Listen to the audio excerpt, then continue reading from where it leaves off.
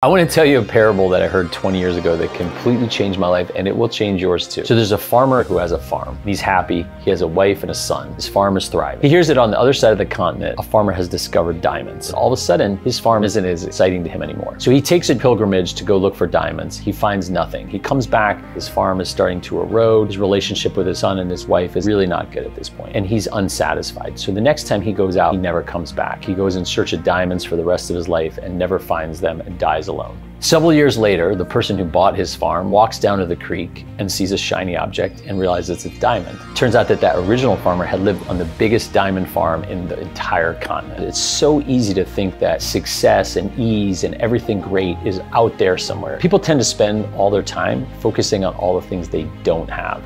The lesson here is believe in what you're doing, believe in yourself, and have gratitude, because what you have right now is a diamond mine.